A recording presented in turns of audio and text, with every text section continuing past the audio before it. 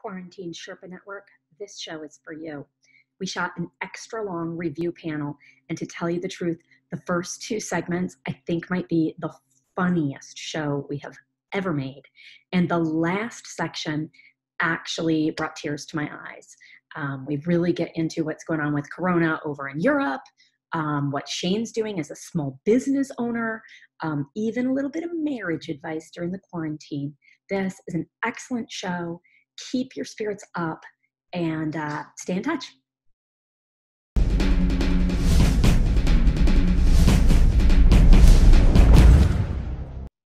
Hey, Sherpa Network.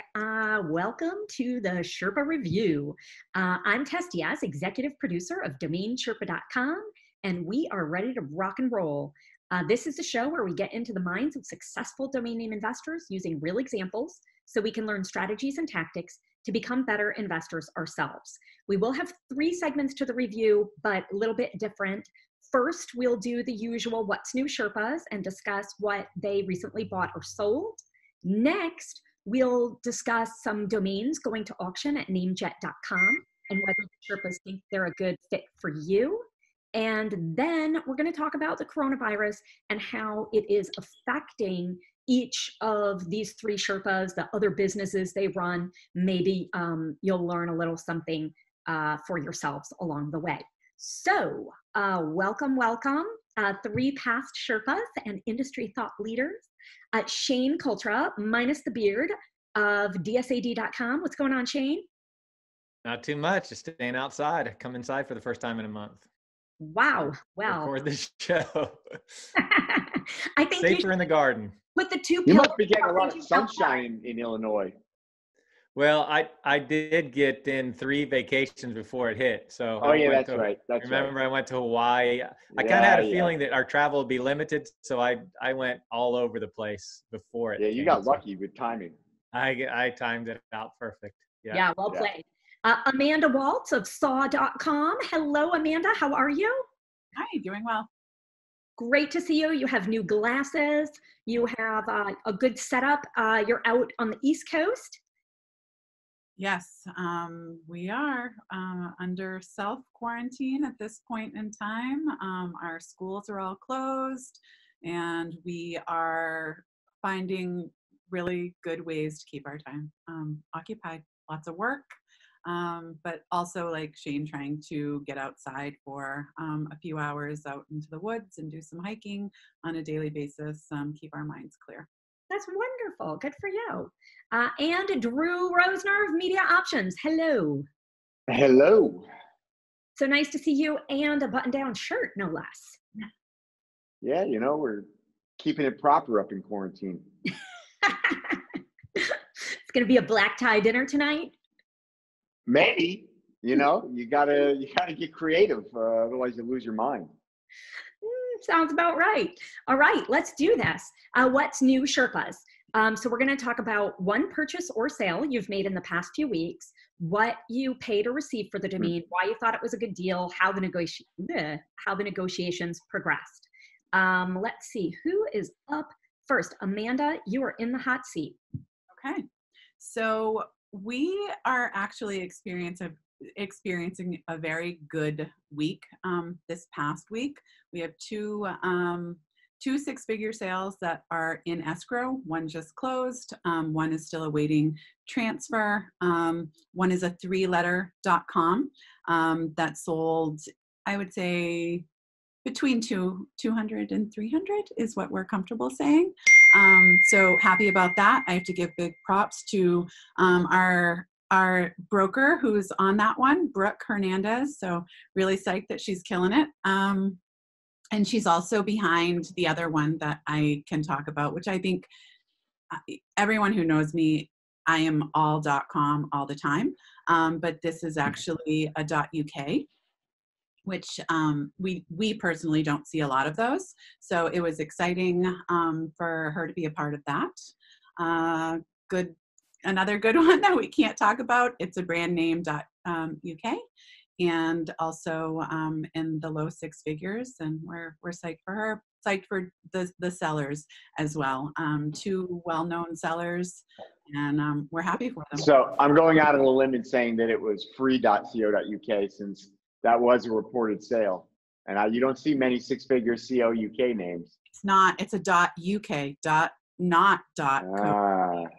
So, and it's not related. I wish I could say that we were connecting Wow. dots as we. Shocking to see amidst the chaos that 2 UK names would sell for 6 figures. Yep. Where believe me, I've been watching our escrow.com queue, and there's some other 1-word, 2-word .coms in there that are about to close or have closed in the past couple of weeks.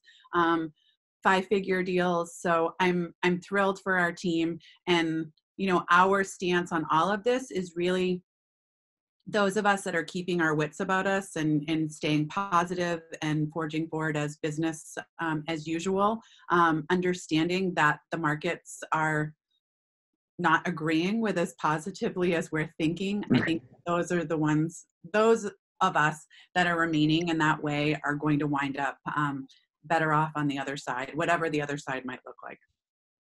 That's a good way to put it, Amanda. Why do you think .uk did have, these seem like 2 pretty big deals?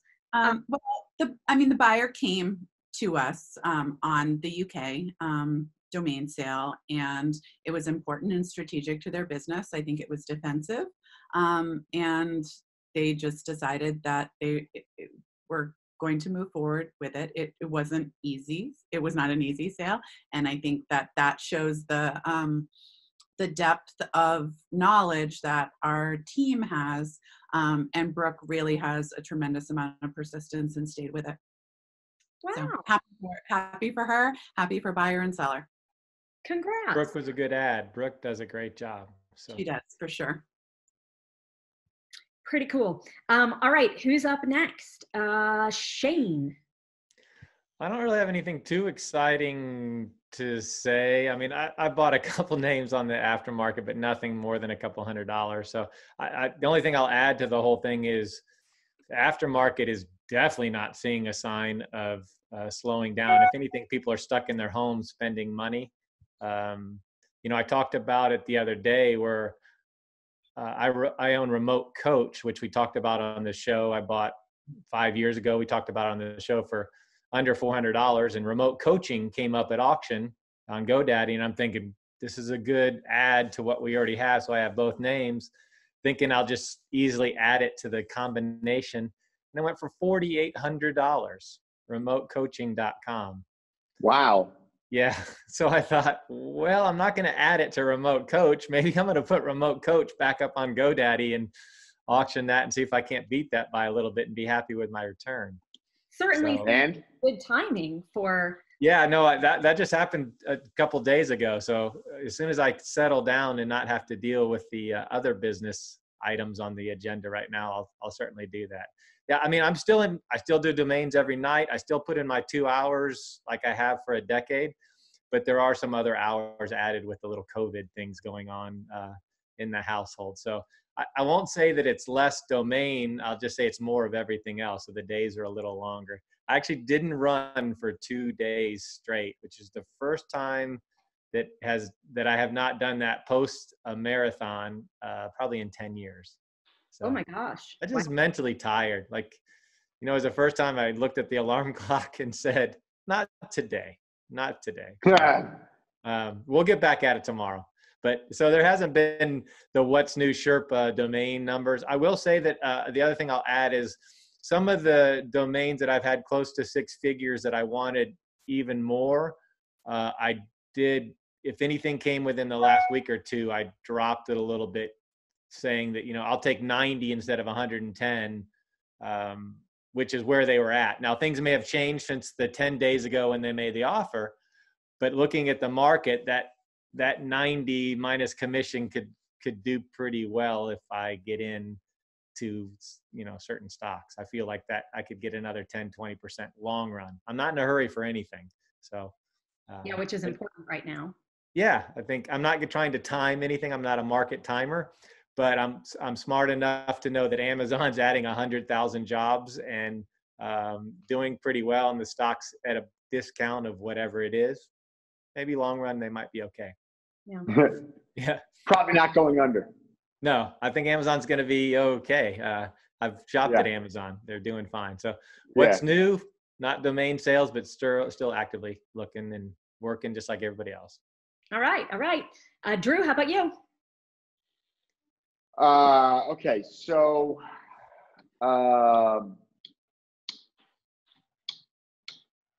what y'all want to talk about? Let's see. I mean, I bought a bunch of names. Sold a bunch of names. Let's do two. One buy, one sell. Yeah. All Fill right. my spot. All right. One buy, one sell. All right. So we'll start with a sale. Sold variants.com. And is this a media options domain or for a client? This is a media options domain. Okay, variants.com, sold. What do you guys think, Shane, Amanda? I'll start.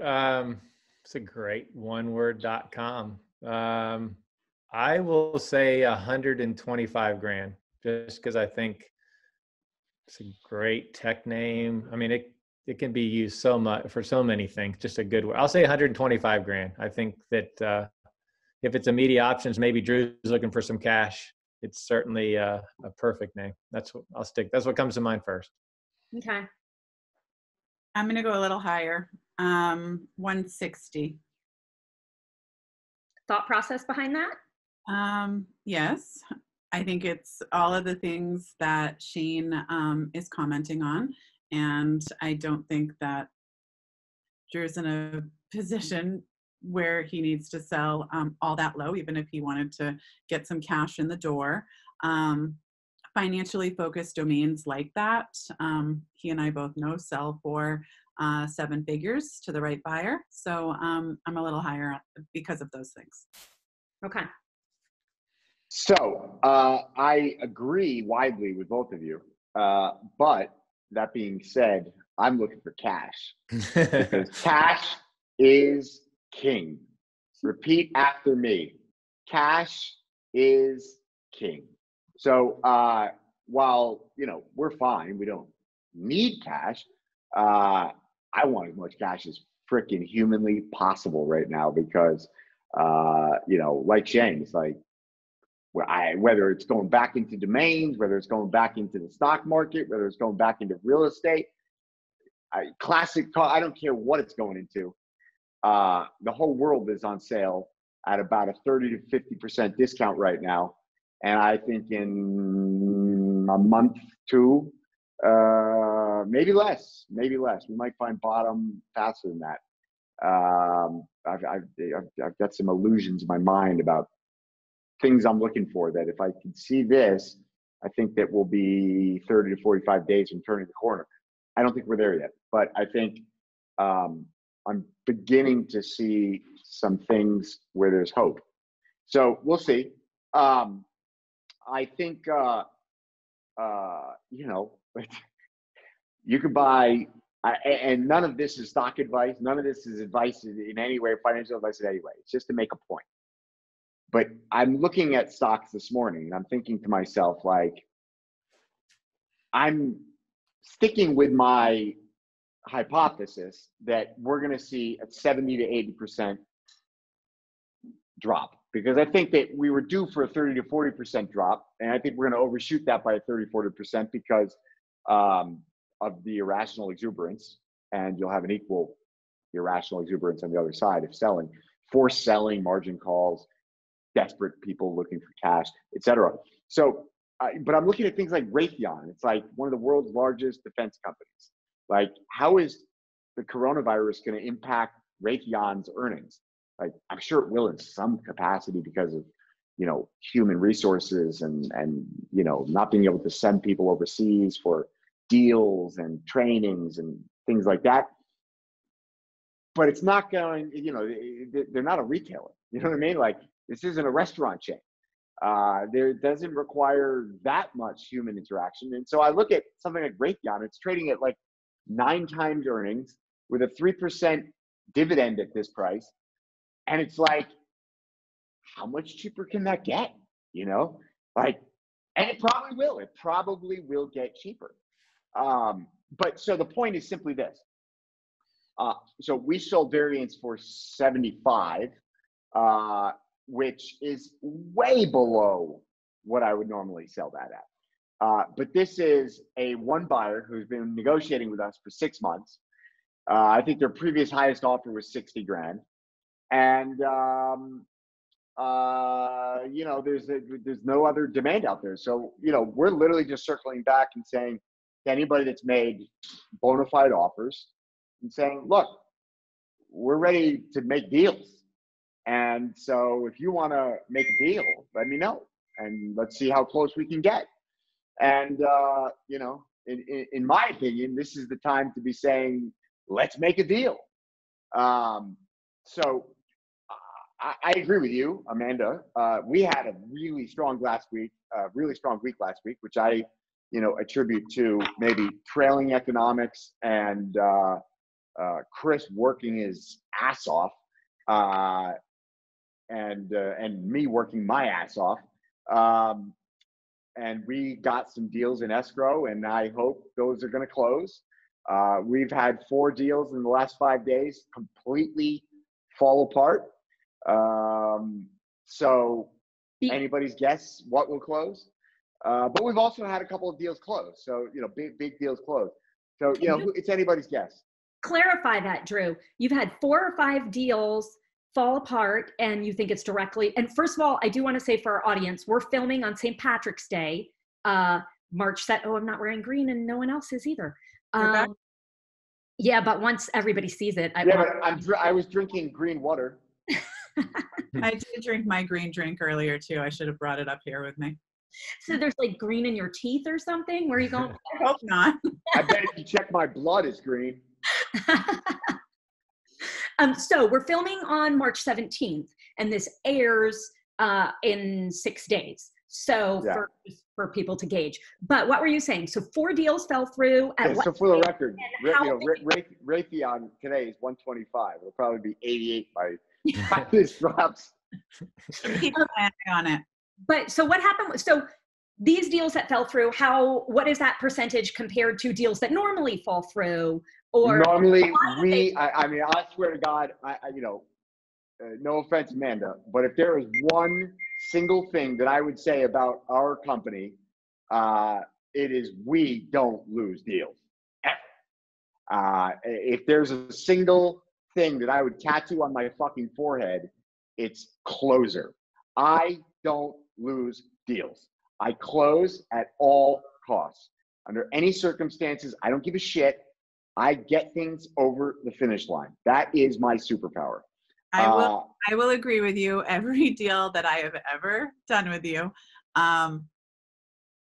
we close them. I don't bring you offers that I know are not going to be worth the discussion because it's just how it is. So I feel you. You and I talked last week about a deal that wasn't an escrow, but has taken a very long time to get it to the point where it has, and it is very much on ice right now. I do think it will happen, but I don't think it's going to happen before the next 6 weeks. Yeah, we just had a client who their company was in the process of being acquired, and as a part of that, we were acquiring a new domain for them. That was a 6-figure transaction. Don't and touch their face, whole, Drew. huh? Your face. Don't touch it. Back of the hand. It doesn't even matter. My house is like Fort Knox right now. There's nothing in, nothing out. You know, packages get delivered. I push a button, packages get delivered into my garage. Then we go in there with gloves and a mask on, unbox, take the shit out. You know, boxes go in the recycling, and that's it. And you know, it's wash the hands. We've got a process. This is like a, you know, a P4. Wow, you did not marry a jerk. Bio lab right now. That's a process. Supply chain going. I wish. Hey, listen, 2 months of preparation. You know, if you start early, this is easy. So, okay, back to these deals. The point is simply this: it's unequivocal it's not even up for ambiguity. It's 100% because of the virus. It's 100% because of the economy and the uncertainty. You know, Shane said it on Andrew Allerman's podcast last week or this week, whenever that was. I said it on DomainSherpa last week or the week before that, whenever that was. The worst thing in the world for any market is uncertainty. It's not about, you know, you could tell people, look, you know, if Trump went on his, you know, a very, you know, presidential way and said, ladies and gentlemen, you know, I come to you tonight and I hate to be the bearer of bad news, but 70% of the world is going to die. We know this to be an absolute fact. 70% of everybody is dead. I believe that markets would react less to that than they would to there's something absolutely awful out there and we don't know if it's going to kill 1% or 70%. We don't know what this thing is. We don't know. The more we don't knows, the more volatility. So it's uncertainty that drives people nuts. It's uncertainty that makes markets volatile. It's uncertainty that makes people stop spending. It's uncertainty often when you can make money. Yeah, exactly. It all plays together. Volatility is the key to making money. It all compounds. Yeah. So, you know, uncertainty is going to just continue to disrupt markets. Whatever, it doesn't matter if you're in domains, stocks, you know, it doesn't matter what you're doing. But the people that figure out the certainty will be the first ones that make all the money. Absolutely. It's all about, that's what I was saying before. I've got a couple things in my mind that these are the things that will determine the trajectory and the timeline. And so I'm looking for those. And once I've identified those, you know, then I feel like I'll be ahead of the curve. If it doesn't mean I'm right. But this is a time for, you know, taking a fucking stance, not for being on the fence. So, yeah, it is what it is. But at the same time that I'm telling you, I'm looking for cash. You know, it's variance.com is a name that I could usually buy for 20, 30, 40 grand. In fact, I think we bought it for 25. So, or 20 or something like that. So, you know, I think that's way under the value. I think that you guys are spot on. I think it's a 150 to 250 name. But right now, that 75, I can buy like 3, 4, 5 really good names over the next few months for that price.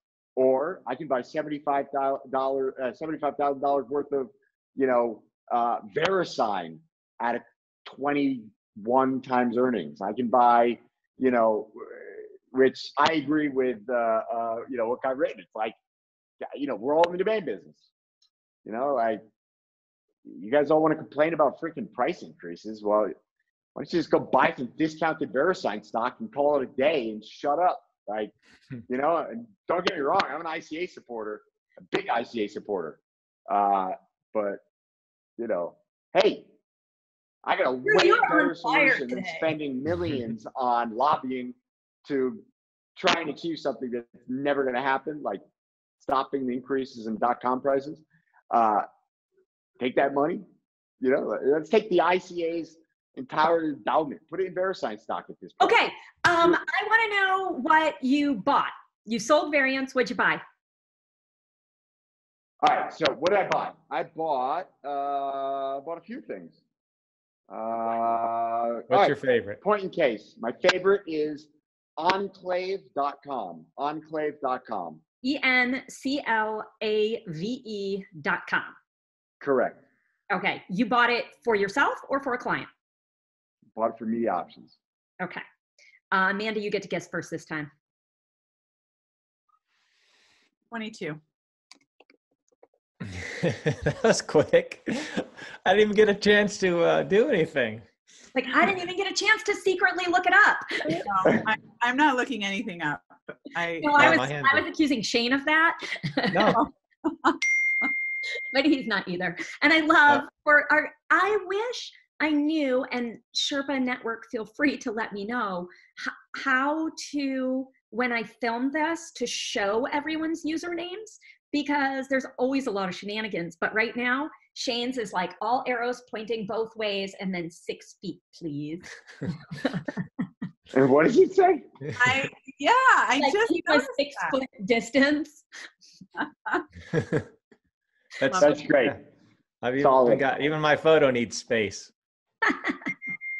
Okay, so I appreciate the social distancing thing. I was standing in line at the gas station the other day, and it was like, you know, I'm standing 6 feet behind somebody. The next guy's standing 6 feet behind me, and I was like, "That's right, man. I don't need you breathing down my neck." and in Europe, Let's keep this. This should be a permanent thing.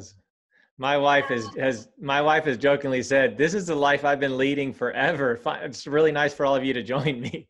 Exactly. I love it. I love my That's how I feel. gas pumps have kind of grossed me out. I think everybody thinks about their door handles and this and that, but gas pumps, everybody's touching. I got you. I come out. I got a bottle of freaking bleach spray in the door of my car. I get out. I spray the shit out of the whole handle. Bleach and gas together? Probably not. Probably. But better than COVID-19. I with the hand sanitizer and gloves, and then I bring the gloves home and I wash them. And so at the same time that my kids think I'm a hippie, I'm also down with the chemicals in the car. Yeah. Oh my God. Gas, listen, guys, we are closing this show today by singing a song. We're all going to come up with a new song. Ready? It's going to be called "Are You Down with PPE, Personal Protective Equipment"? You down with PPE? Yeah, you know me. My kids are reworking the lyrics to My Sharona to My Corona. Yeah. Well, and everybody's changed "Come On Eileen" to COVID-19. Yeah. I keep singing the sun will come out tomorrow. I like that. That's a good one. Before we go to bed, I sing the theme from Annie, "The Sun Will Come Out Tomorrow." And they just look at me and roll their eyes. Tomorrow. Amanda, will you come see my mom? We should do this every day, Tess. Let's have a little video chat every day. Check in. I'll sing to you. I like it. Maybe you know what? All right. I think we've got a new pivot for DomainSherpa. We're gonna have the DomainSherpa quarantine series, and it's just gonna be a live Zoom feed that's just running all day. And whoever wants to just pop in, invitation only. We're gonna, there'll be. It's gonna be restricted. We don't need any like name pros trolls showing up, but we'll send out an invite to all the past Sherpas and anybody who wants to at any point during the day. Just pops in, and we got a live feed going all the time. That would be amazing. I love that. Mike Seiger did something fabulous yesterday. He just emailed out to whoever wanted, and he was like, "Yeah, we're all quarantined. We're all bored. Let's get together." It was really nice. There were, I don't know, like 30 people on. It was cool. I didn't make that guest list. Oh, no big deal. Maybe I'll get my invitation soon. Mike, if you're listening, Amanda@saw.com. Okay. Shane, you have stalled long enough. Amanda. Yeah, I get to guess. For so those I think the only, remember, this is enclave.com. Yeah, I think the only downside is some people aren't smart enough to spell enclave correctly. But in general, most people know how to spell it. I think she's right on the money. I would say he talked about being able to buy 3, so that's why I divide the 75 into 3. So I'll say 25 grand as well. All right. Spot on. 25. 25 is the number. Nice So, job. See, I was low. And here's the deal. This is case in point to what I was saying before, even though I went off on a tangent about stocks. Like this name was this was Matthew,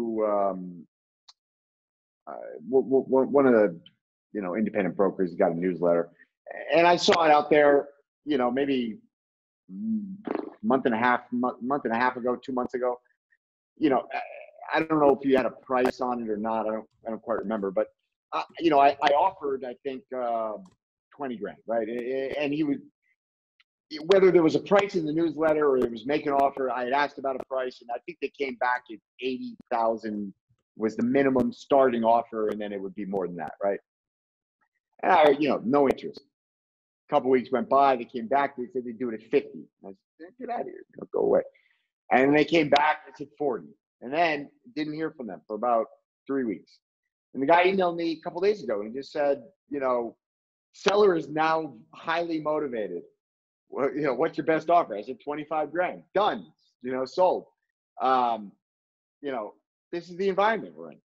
And so, but it's important to keep something in mind. If you want one specific name, if there's one name that you want, the chances you're going to get it, you know, for some tremendous discount is very low. But if you've got cash and you're just looking to buy up anything that is way undervalued that comes to market, you're gonna have a hell of a shopping spree. I mean, there's gonna be amazing deals in every market. So that was my thought process: is selling one for 75, which I think is, you know, maybe half what I would have gotten eventually. I mean, I think I got Enclave for, let's say, at an absolute minimum, 10x what it's worth, on 10x under what it's worth. And personally, I actually think that's probably a 15 to 20x name. Enclave is for me. So first of all, I've sold almost every single one of the co-living companies on the planet. I've sold them their domain. Literally every single one. And just coincidentally, randomly, we happen to own all of them. Like, you're talking Common, bungalow.com, common.com, section.com. There's another one.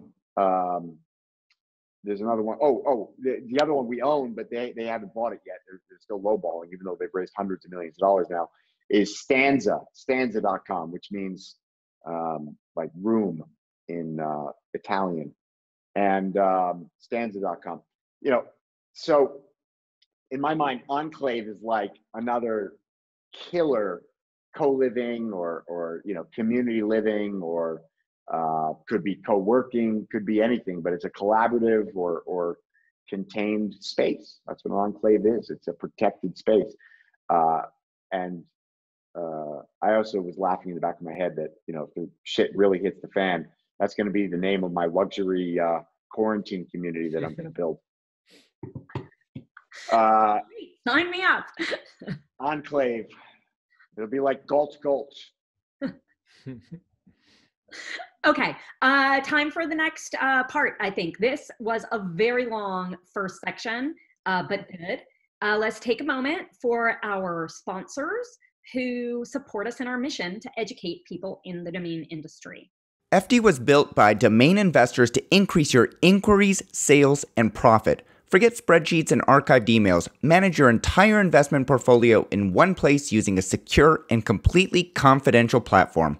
Learn more at ft.com. That's EFTY, ft.com. So we're going to jump into what is normally the third part. We're looking at the marketplace list, sponsored by NameJet.com. We're reviewing these domains heading to auction soon. And Drew, you are up first. Actually, let me read this little blurb first. So out of these names, we have a little background. NameJet wanted some awareness. So escorts.com is one. It was seized by the US Marshals, and the previous owners were fined and jailed because of what they used the name for. The Marshals Service is now letting it expire. Opportunity or liability? Then the other two, just quick comments. Mohair.com. For those of you who don't know, mohair is a fabric or yarn made from the hair of the Angora goat. Aren't there like cool mohair jackets? Wasn't that like 70s or something? And then I don't know how to say this, sabar.com, SABAR.com. A sabar is a traditional African drum. So Good And luck competing with Mike Mann for that name. what's that? Mike Mann will be on that one like flies on shit. Why? I think the only thing that Mike Mann loves more than himself is drums. That's That's right. I love Mike. I literally I'm one of the few people I think that I actually love Mike. I have a very strong proclivity for, eccentric and odd people. And Mike is, fits that bill. yeah, he's out What on do you there. have to say about me, Shane? In fact, stop reviewing domains. I'd just like you to review everyone in the domain You industry. just said we're eccentric people. Hey, listen, I'm down. You want to make that a show? Let's do it. We're gonna review all the people in the domain industry. That sounds like God, I would love that it. sounds like a probably most watched video in the history of the domain industry. Hey, do you remember when you probably don't, but like 9 years ago, I wrote a post on my blog that said, I can't name the people, I'm just going to describe them. And I wrote 50 things and everybody was like, number 16's me. And other ones like, I know number 7 is Elliot. And I know, I just totally made them up. I mean, I had some ideas in some cases, but you should have seen the comments and the people saying that's got to be so-and-so. Oh like, my God. man. Can you please do that again? That back. Yeah, I'll find it. Bring that back. Okay, who do we need? We're going to do this. And who should, so the two of you, it sounds like are up for this. We'll just write the description. You can decide who we're talking about. Who else should jump in? Amanda, I don't feel like you're going to shit talk anybody. Yeah, Amanda's not the right person for that show. Not. I I think Drew and I are probably born for that role. She's got a lot to say, just not publicly. There you Who go. else? I'm a nod and waiver. Yeah. No, I think we're the only ones that don't really care too much about. As I tell everybody, I got a wife and kid that love me. That's good enough. I'm done. Exactly. It's about all I got room for. That exactly. After that, you can. I got friends. Your daughter, is she Yeah. in school or home? So yeah, I mean that I was going to save that one for the last. So we have a huge problem in that she goes to Syracuse and they decided yesterday that school's done. It's no longer, you can't stay at school. And they changed everything to pass fail, which is good because the grades were becoming difficult online to take classes and take tests. But long story short, they also sent out an email that said the entire school, if you live on campus or in any university owned properties, that you have to have your stuff removed by Sunday. So, which everybody's at spring break. They're gone. Oh, they're Second, in clothes? you have to take everything out. They said if you've left the campus, you can't come back to get them. You have to send somebody else to get them, or the university will pack them for you and make arrangements. Okay. What? Yeah. So you think there's going to be some random Syracuse person packing a dorm room of a 19-year-old girl? I don't think so. Second of all, they're making 50,000 students, and they don't all live on campus. Let's say 15,000 of them, and their parents are coming. That's 30,000 people coming in one weekend to get all their stuff together. It's absolutely the most idiotic thing I've ever heard. Yeah, but imagine they don't, like on the back side of this thing.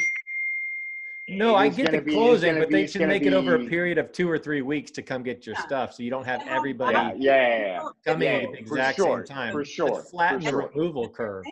Yeah, exactly. Yeah, that's weird. Yeah, and we're not having our daughter come home.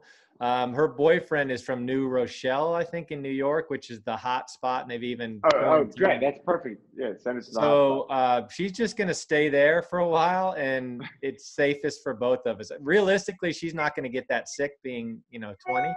But she certainly could get us sick. So she's just going to stay, and all we did is we rented a place. So we rented a U-Haul place. She's going to store her stuff in there, move in with a friend that has a house, and just stay and continue life and do that. But it's again, we'll talk about this at the end, but they just don't know what to do. So everybody's trying to make a decision, and some work and some don't. So that's tough. Yeah.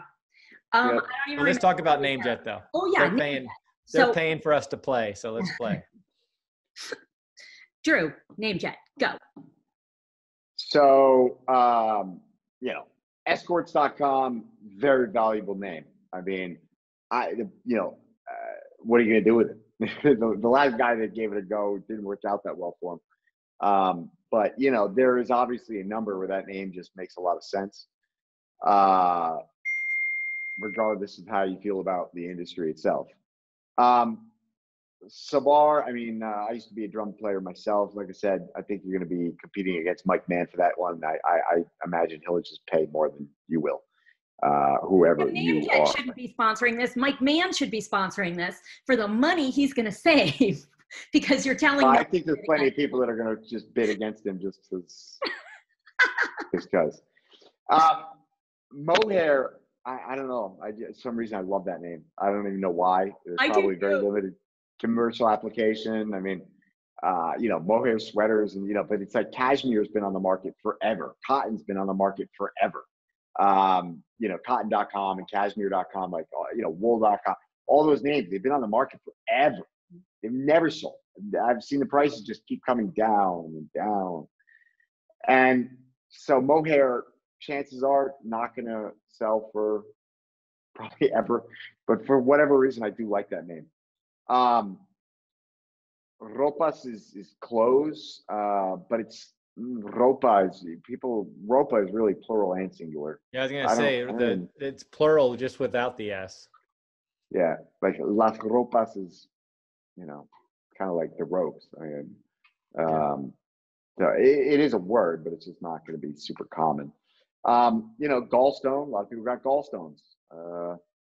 There's a market for that. I don't know what it is. I wouldn't want to have a lot into it, but there's a market for it. Define a lot. What else do I like in here? Probably don't want to be into it for more than $1,000. Okay. I really like Gourmet Store. Not a lot of search, not taking in so many things, but gourmet, we own gourmet.org. I just like gourmet. I mean, to me, anything that's luxury, like that's just a market that does well. Like better margins in the luxury market. You know, gourmet screams luxury. Gourmet Store. I like it. I like it. So I like that name. You know, that's probably my underdog name. That's probably my favorite underdog pick. Probably get that for a good deal. All right, I'll leave the rest for these guys. Okay. Shane, is it you? I can do it. No, it's Amanda. I got to go in order. Sorry. That's fine. Okay. I think we've all said enough about escorts. I'll be interested to see who buys it, see if it sells, see if they can do anything with it. It'll go to National A1. That's my prediction.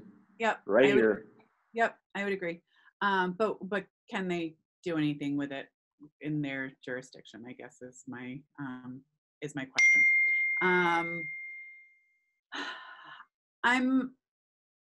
I'm with you on Gourmet Store. I think that these 2word.coms, we're seeing a great deal of success with those, whether they're domain upgrades from companies that are on not a .com and maybe have one or two of the other keywords in their brand.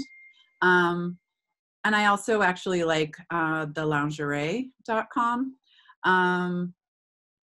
And I actually like footballplayer.com as well. I agree, mohair, anybody who's ever been a client of mine, when they're looking, I always counsel the best oneword.com that you can get. I like that.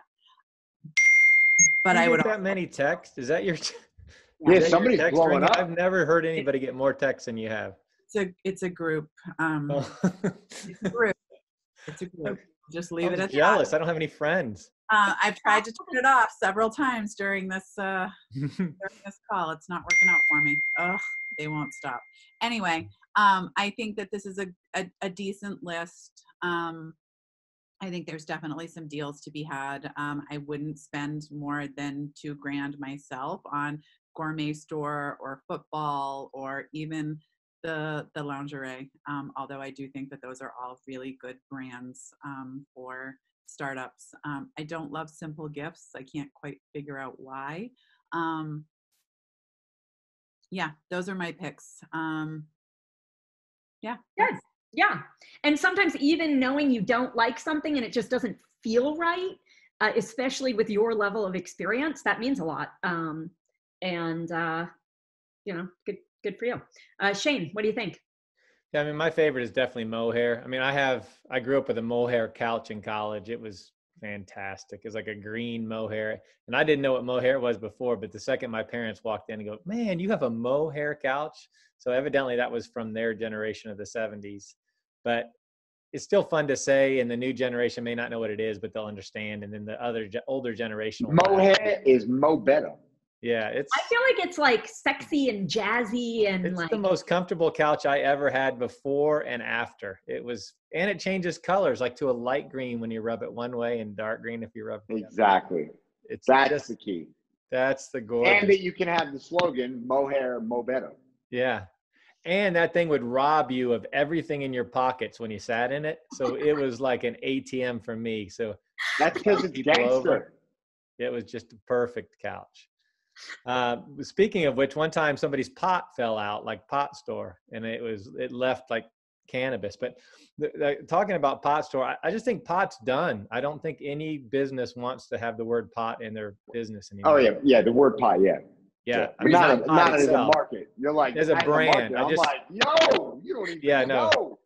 No. Like Drew, what is Drew holding in his hand as he says that? Yeah.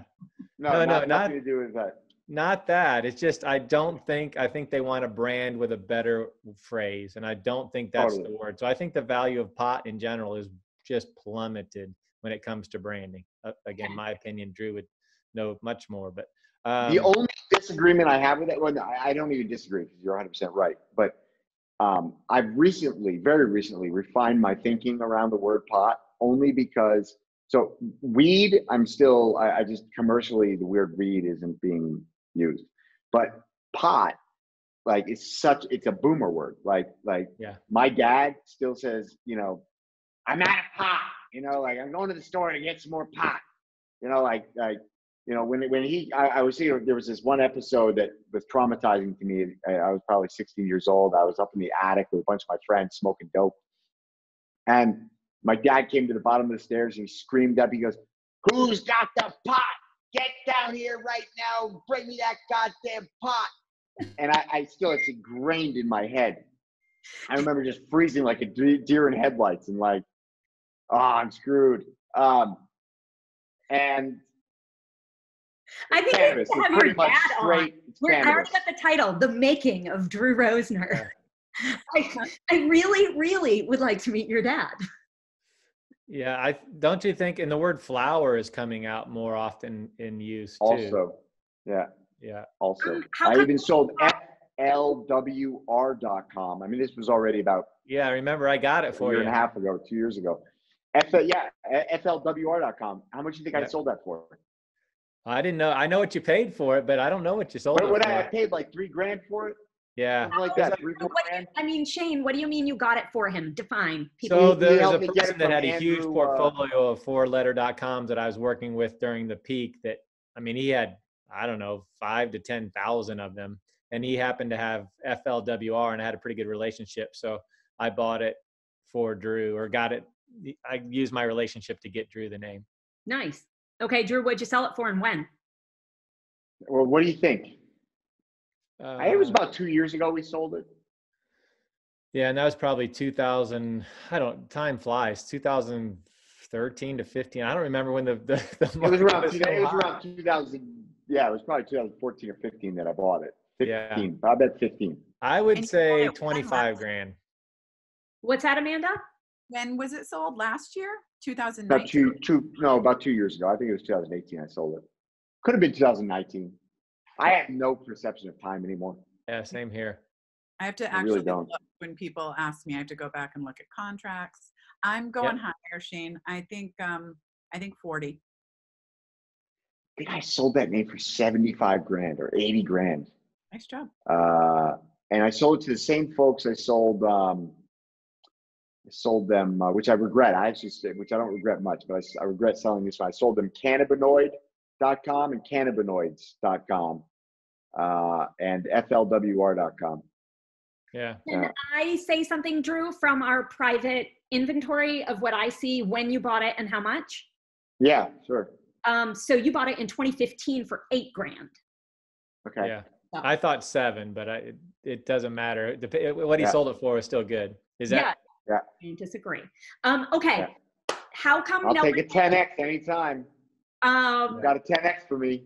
Come over. RankMyDoctor.com and That'sMyHome.com. Shane, go. Yeah. So Rank My Doctor is a build out. I mean, I think it's fine. I think it'd work. I think everybody remember it, but it's all in the build out, not in the name. I mean, there's a million Rank My things, and it can be a great site, but it really is on what gets built behind it as far as that. The other names are fine, and Ropa is the same thing. The first thing I look at is they don't really use the plural as the plural. They don't use S's like us. Ropa would be, that could be a 7-figure name. I mean, that's clothing. That doesn't get much bigger than that. But, again, the football player, to me, I get it. It's generic, so you could use it. So NFL and all the different terms, you got to go generic, but it is super generic, almost too generic for me. And lingerie is way down there. Victoria's Secret can tell you right now, they wish they weren't in the lingerie business. I'm sure it'll come back, and I look at it and I still think lingerie anyway. That shows how redneck I am. Yeah. So I do think it's okay, but I do think it's definitely at a bottom. So I guess that's when you're supposed to buy things, when they're low. So only if you think that they're not going to stay there. Yeah, I mean, I know I think today, I don't know, I'm old, so I don't really see what young women are wearing anymore. I don't go to escorts.com, so I'm not real sure. I have a 20-year-old daughter, so I'm not even allowed to think about what it could be. But Gallstone's another one. I think Gallstone's just a great brand. It doesn't have to be medical. It could be anything. What are you talking? Who wants a Gallstone? What are you going to sell? You're going to sell, what are you going to be, a financial platform? Absolutely. Yeah. Nobody even knows what the gallstone. It doesn't do anything, I don't think. Except for, I mean, a gallstone's a bad thing, right? You get a gallstone, have it moved. You get a bad, and it's becoming more mainstream now that people are aware of gallstones and that you got to avoid them. Too much information, but I have a family member who had it removed recently, and it's like your appendix. You don't need it. I mean, it's no. Hold on, you guys are confusing gallbladder with gallstone. Your gallbladder. Right. Well, exactly. You don't need the gallbladder, so you sure as heck don't need the stones that go with it. But so it's something useless it's a bad, painful thing in a useless body part. You got it. Except that I think they're actually starting to discover that there might be a purpose for the gallbladder. That they're like, all you guys that removed it, actually, it might have a benefit. Coronavirus. Yeah. Okay, I don't know what it is a big medical problem. So I think it's 3 against 1. I'm weighing in on this. Shane, it is not I think this is the most wrong Shane's ever been on this show. Yeah. I'm calling it. Most wrong Shane's ever been on the show. Oh, I didn't say, I can like it and not think it's worth, I would pay more than $500. You said it's a great brand. Oh, it's not a great brand. I was thinking about, as I thought about it, I go, what the hell would I brand it for? I meant to say it's memorable. How about that? The best show ever? Yeah. No, it's not a great brand. Help food delivery. Gallstone.com. Yeah, I mean, I'm all for memorable. Like, I think things that are maybe controversial or maybe don't fit the thing are good. But I was just, as you guys were talking, I'm going, what would I call? I mean, would I call it a book? I mean, I can't think of anything that would be. Yeah, I take back everything I said after listening. I can apologize. I get things wrong. I talk it out. Yeah, absolutely. That's the important thing. You just keep talking it out and think that was just keep talking it out. Kidney stone, like after gallstone, kidney stone. Like, I don't. Kidney sounds more painful than gall. I don't know though. I don't know, but they're both stones. They're both from like weird random body parts. I would name my band Gallstone. I know that, like a heavy metal band. That's true. That's true. That works. Okay. That works. I do not. That's the only thing I can say is. He found an out. Yeah. Mm-hmm. Well done. All right. What are we doing here? We're done with NameJet. Thank you, NameJet. Yeah. That was an awesome list. Great conversation. Number 3, let's talk about coronavirus and how it's affecting you and anything that you think might be useful for our Sherpa network to hear. And I don't remember who goes first. I should be more together. Shane. Number 2, Shane, go. I'll go. All right. I'm not going to give advice because that's not me to give, but I will tell you, as from a business standpoint, owning a business, a retail business in the United States where customers come in and out is brutal. And I honestly feel that I'm probably the best business in the United States other than like Amazon when it comes to safety. We work outside, we work in pairs, 1s or 2s. Like when I go to your house and lay down mulch, I don't touch you, see you, feel you. It's the same 2 guys. The only danger are the 2 people in the truck. Are you going to put that on your billboard, on your bumper sticker? I No don't touching. touch you, feel you. No, I'm nowhere near our customers when it comes to those types of services.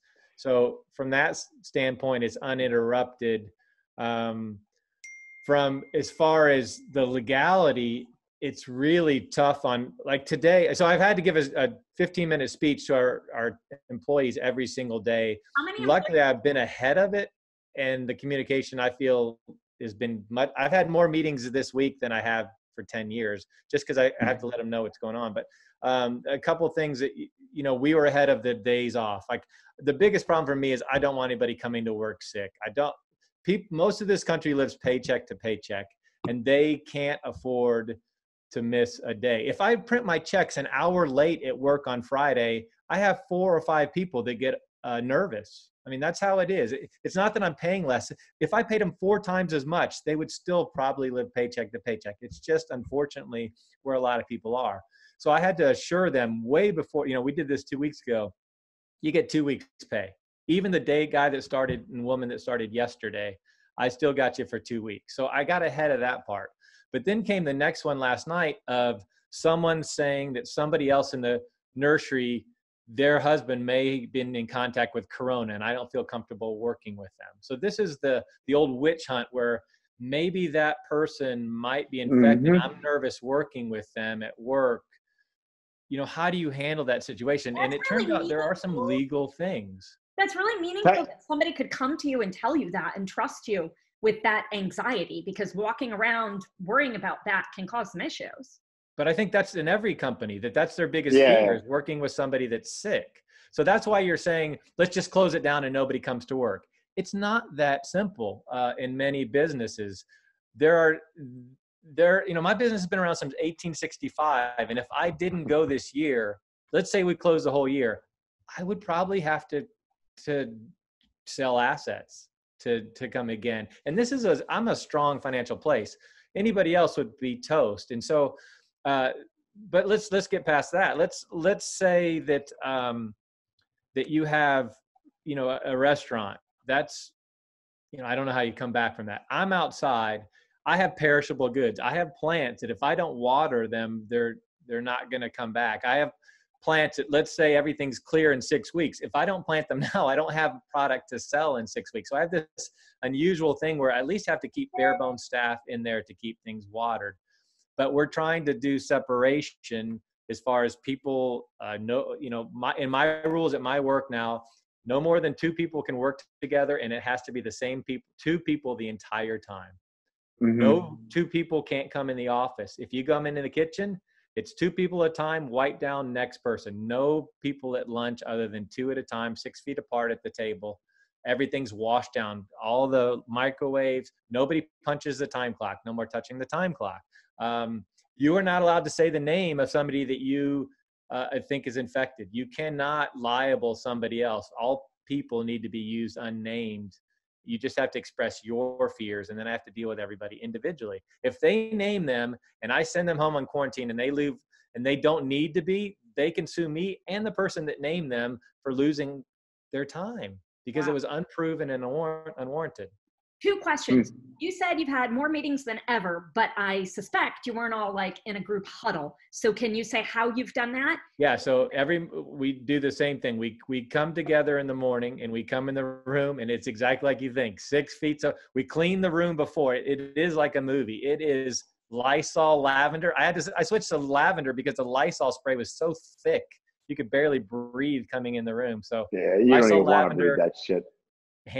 a hand wash, cleaning of everything. You come in 6 feet apart, and I have to, and it's not to be racist, but we have a lot of Hispanics. They are social. They are not grasping the seriousness of it. In general, I can tell by looking on how they're interacting, how they're sitting, how they're talking. So they do speak English, but I also had somebody come in Spanish and say, this is serious. After work, this has to apply. At work, this has to apply. And I will simply if we see that you're not adhering to this, whether it's personal or here, then you have to go home for the safety of everybody else. We can only get through it. And I'm not saying this is what I said, but I truly mean it. The only way a company gets through it is if every single person, you're as weak as the weakest person in that nursery and how they react. And so Yep. we have, and we're about 25. And so, but they're all individual greenhouses. They're all in separate, they're isolated in their job into one location, and they would be for a month. So, I think that's as safe as I can get it. And if it's not safe than that, then it's only people watering the plants. How did That's you what's going to happen. the times? So you had a real punch clock. And Yeah, we have an iPad where you punch in and punch out. So what are you doing? So we wiped it down, but I told everybody I don't want them coming in the nursery for lunches. And so what I said is, you don't have to punch in and out from lunches. I want you to come in the morning and punch in and we wipe down. But lunch is no more. Just all these little things add up. Yeah. You reduce as much as you can. And same with customers. Only one customer allowed in the nursery at a time. We're not that busy. One customer at a time, wipe down all the cards and tables after every single customer. And we only have about 10 a day, but it's, that's what we do to stay open until we can't stay open.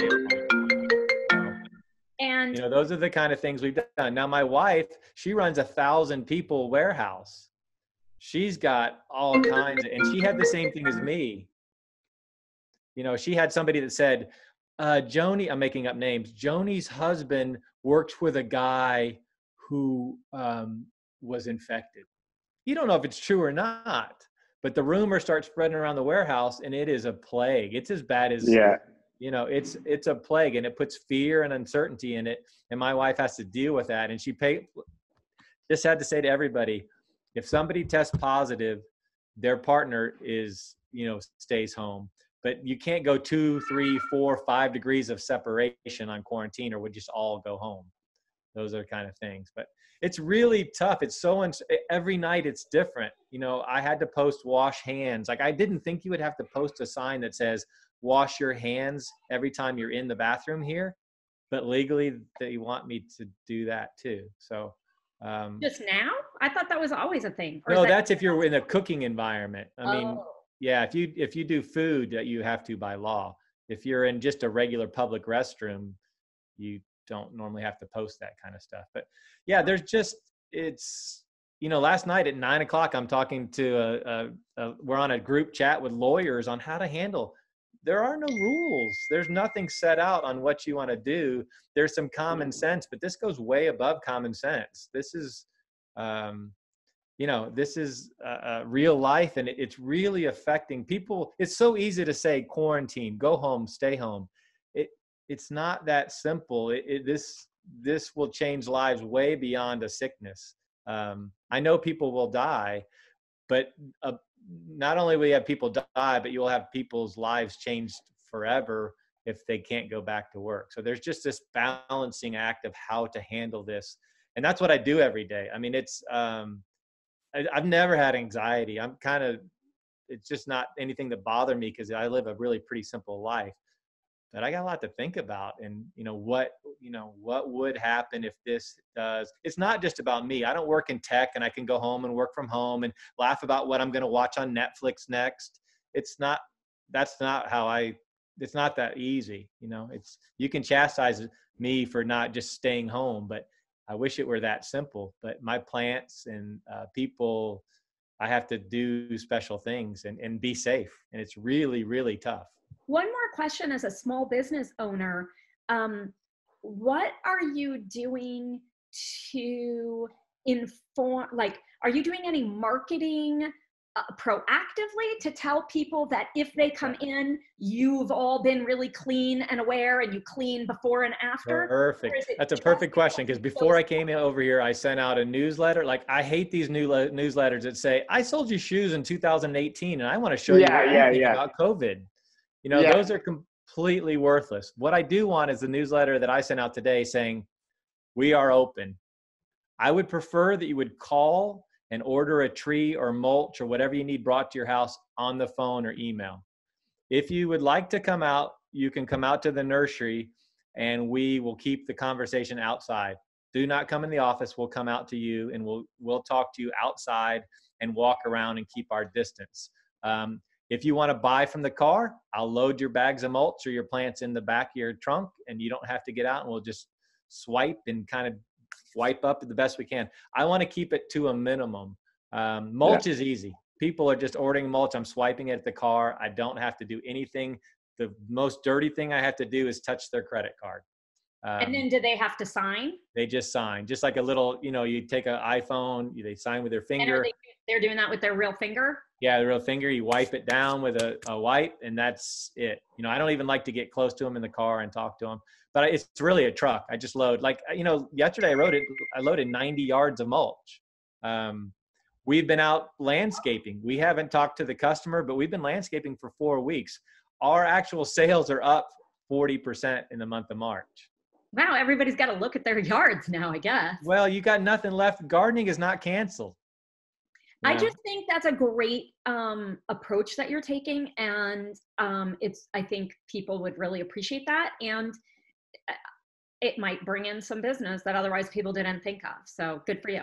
Well, I mean, I know we're not a necessity. I don't pretend that we are, but I do think we can be a safe option, other than just in general, you don't want to talk to people. But if you are going to, and I'll tell a real quick story. So my dad has had a heart attack, and he just had to have some things done here locally that he had to fly in, which it couldn't have been a worse time.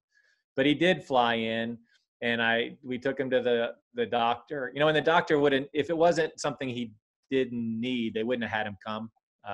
So he did anyway, and I drove him to the airport last night. There was him and his wife and 2 people on the plane, so 4 people on the plane.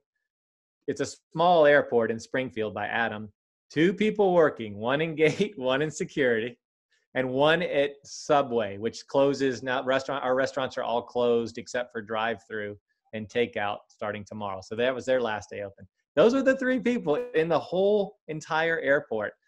Then I went to Chipotle thinking it's going to be empty. I can sneak in there and not see anybody. I walk in the front door and there's 50 people in that restaurant, all from 18 to 25, laughing away, eating away, ordering away. Nah, I'm going to pass.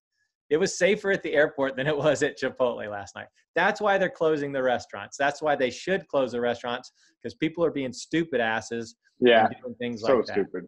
It's just stupid. That's why, you know, they're saying, well, I think this is too much. No, Illinois closed all restaurants and bars and everything for one reason.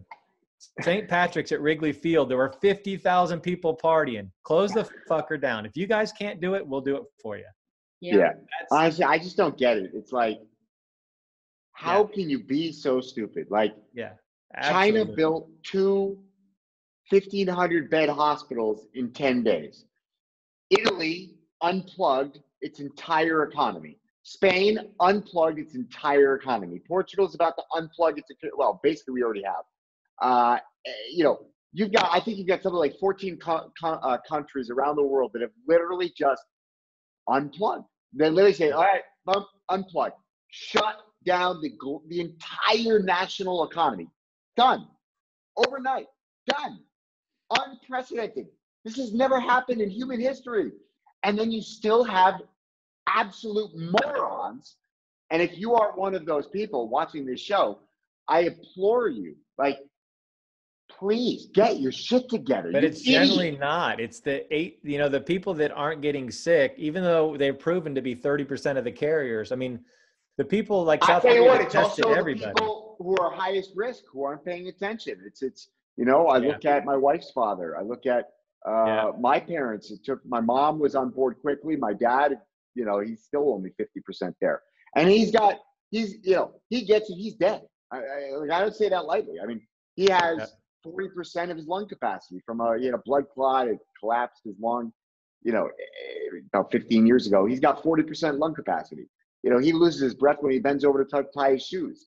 Like, he gets it, he's dead. Yeah. And yet he's like, but now he's there. But it's like, folks, this stuff doesn't happen unless it is something absolutely catastrophic. They don't unplug global economies. They don't build hospitals in 10 days. They don't take the measures that are being taken. The Fed doesn't come out and start literally bazooka, like, 1 trillion there, 4 trillion there, 500 billion there. They're just blasting hundreds of billions of dollars, trillions of dollars all over the world. When it's all said and done, central banks and the Fed are going to spend 10 to 15 trillion dollars in stimulus, varying forms of stimulus, from helicopter money to interest rate cuts to buying commercial paper to buying their own freaking paper. You name it. But the problem is, if you don't have a paycheck, this doesn't come through it's very like, well. This isn't happening because of the flu. But I also Get think your shit that together. the crisis communication and the way that it was not delivered is a huge problem in the United States. When you have someone telling you that this is just like the flu or the common cold, and hey, use common sense, wash your hands, and you have that rhetoric repeated to you every single night on the evening news for 2 weeks, that's what people hang on to because they But I think, honestly, I mean, for those of you that aren't watching the nightly news in the United States, that is what we were fed for a number of weeks leading up to this. And again, I'm grateful that I have people that live in other countries who were experiencing this well before we were and said to me, hey, I know you think I'm Chicken Little and the sky is falling, but here's what's really happening here. And it's only a matter of time before it gets to you.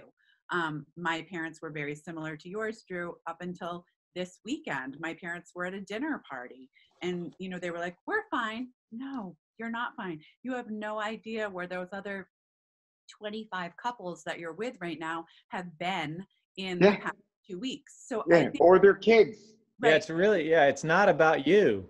Unfortunate that we were not communicated with properly and that the doctors were not doing the ones.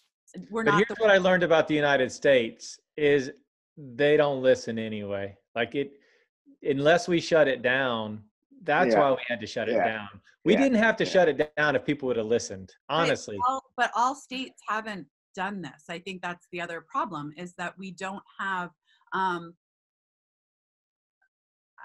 don't know if somebody's going to show up. So you can still go in. It won't be eventually. I mean, I can't imagine that they'll allow people to just congregate in restaurants. No, I know, but like Illinois did it over the weekend. Massachusetts did it over the weekend. I think there are still some states that even border where I am right now that are not as locked down as others. And I think that that's because each state has its own form of government and we don't have anybody, unfortunately, I think, nationally running the show and saying everyone must adhere to these same policies.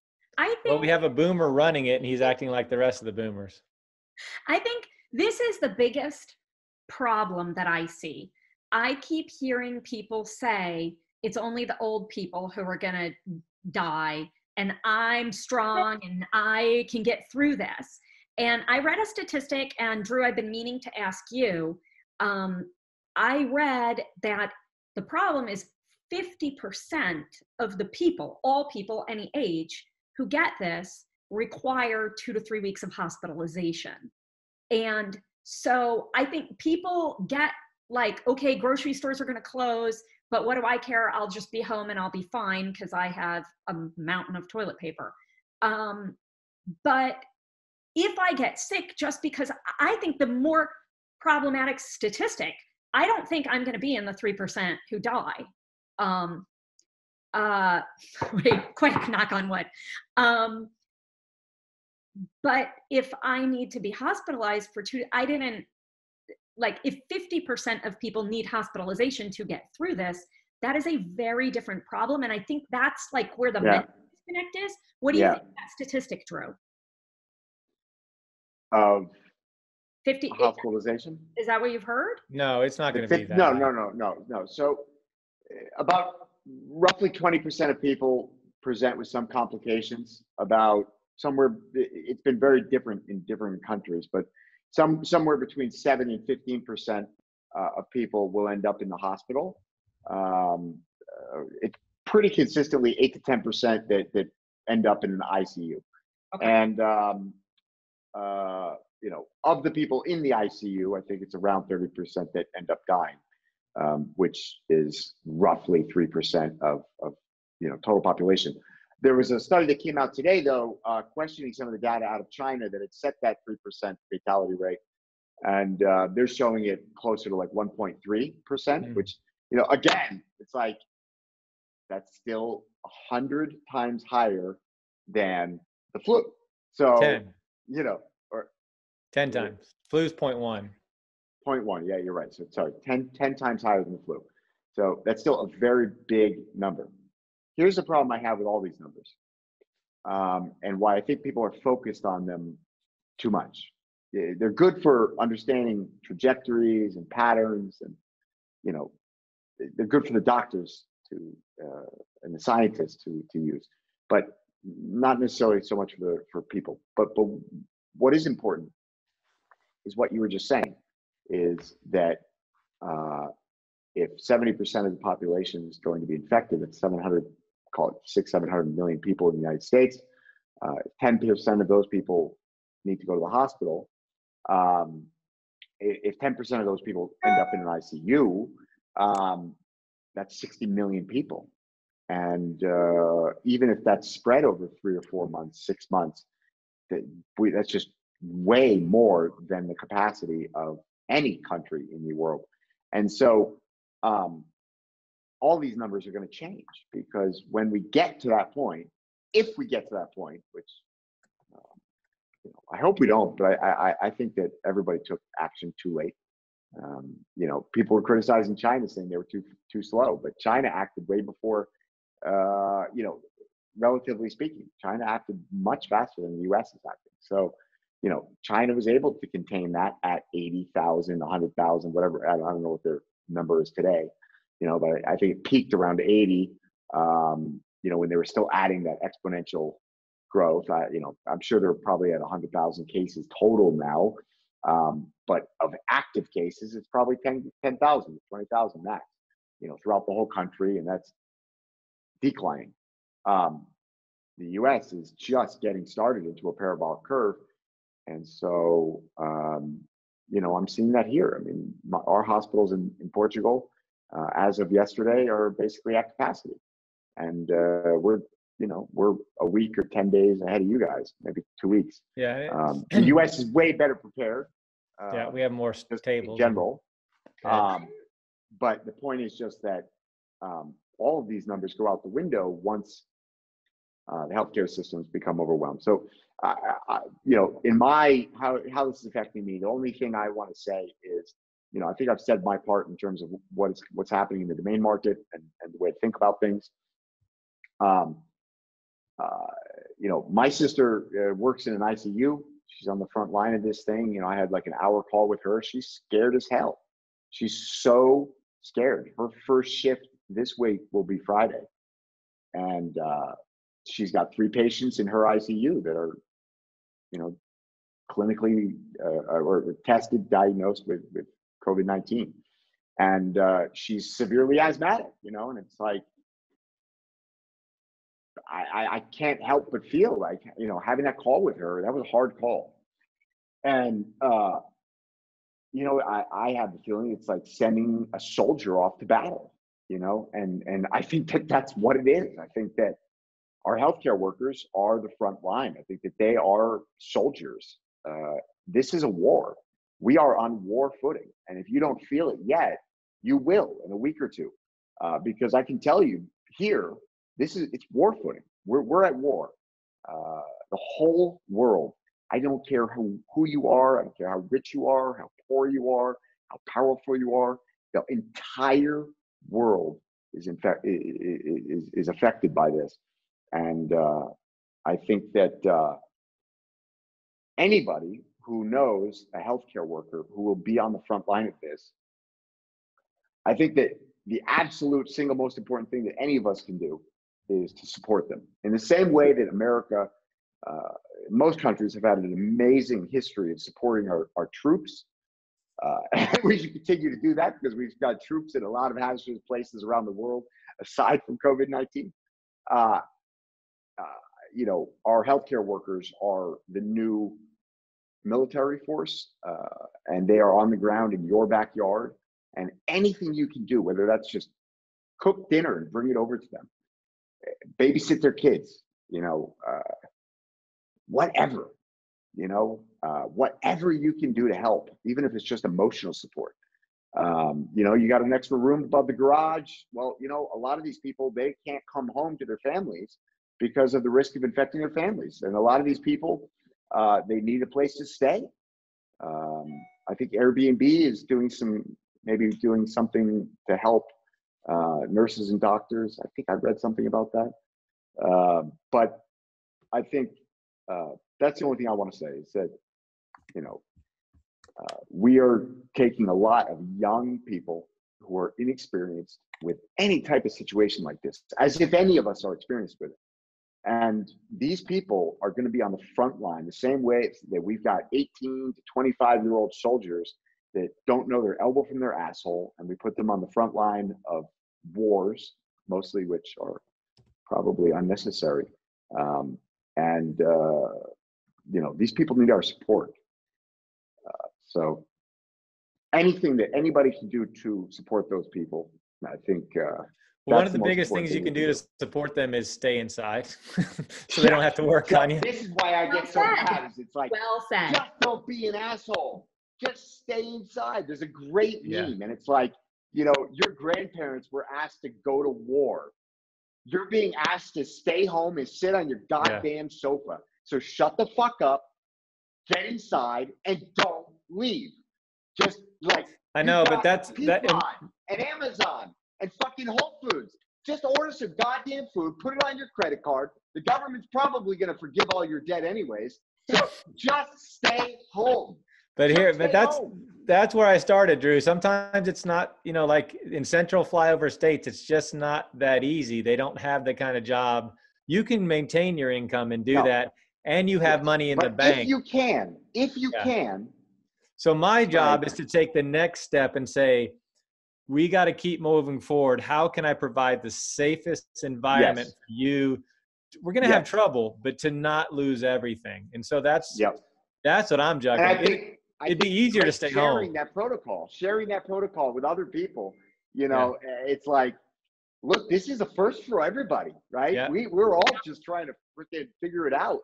Yeah. So anybody who's, being proactive and not that anybody's got the right. And I think everybody should stay home. But if somebody's advice to me is to tell everybody to go home, okay, well, you're going to have to be smarter than that. Let's say we can't go home. Now, what do we do? Yeah. But we do the key to everything is, and it starts and ends with this: limit the risk. Well, that's it. And whatever you can do to limit it the most. If it's stay home, stay home. If you have to go here, do this. If you have to do this, and the word is have. If you don't have to, exactly. If you don't, you have to realize what have to. You don't have to go to Chipotle and order a fucking burrito. You can stay home. That I get. Need versus want at this point. And I think Americans in general feel very much that it is their right to do what they want to do and don't realize that it's become an incredibly selfish way for us to be living. And this is like the reality check of it correcting. We don't know how to survive. No, we had our landscapers scheduled for yesterday, and I texted her, and I said, completely understand if you don't want to come, like if you don't want your crew here. But in the back of my mind, I was thinking it's outdoors. Like if they're not coming inside, you won't see them. Great, exactly. She just texted me, where do you want this? Do you want me to take the pallets? Like, what do you want? And I was thinking about it, and my husband said to me, Amanda, do we really need that right now? And I thought, no, we don't really need it. But if they're willing to come, yeah, they need. And I'm not saying it because I'm a landscaper, but if you can was, afford to do that, you're helping them by allowing them. That's one of the things that you brought up. Like, we're not having our cleaning people come because A, she doesn't want to, and B, I don't really want her here. So what we said, is we'll make it up to you for sure. But if you don't want to be here, we don't really want you to be here either. If she had said she was going to come, I was going to try and figure it out with her as far as like, okay, we're leaving. And I want you to gloves and, have. Yeah, you don't want to break the seal, as they say. If you've got a good seal, you don't want to break the seal. Yeah. So I want to wrap this up. I think this was super useful. We went from like the funniest show ever, and then I watched my face towards the end here, and I'm like ready to cry. But this is, there's a difference between fear and precautions. This is not, the sky is falling, but I think it's nice to hear 3-4 very different perspectives from different parts of the world, and some really great ideas of what we can do to impact some change. I really appreciated the last time Drew was on talking about how he's used this quiet time as a business opportunity. I haven't really had any quiet time, to be honest with you. I've had less quiet time than I've ever had in my life. But zip it. But really, it's a time for focus. Find the opportunity in your families. I saw a tweet where this guy was like, so I talked to my wife last night, found out she works in the whatever field. Like, nice. There are opportunities here, and despite the fear and the vulnerability that we all feel, there's the camaraderie, the correction of that need versus want values. There's a lot of inner opportunity and community opportunity. So I love our Sherpa community, and I think that this was a wonderful show. And Drew, I think we're all too sad to sing now. We should have done this before. Okay. All right. Well, everybody come up with a verse for the next show. Yeah. Okay. It's on. All right. Time to say goodbye.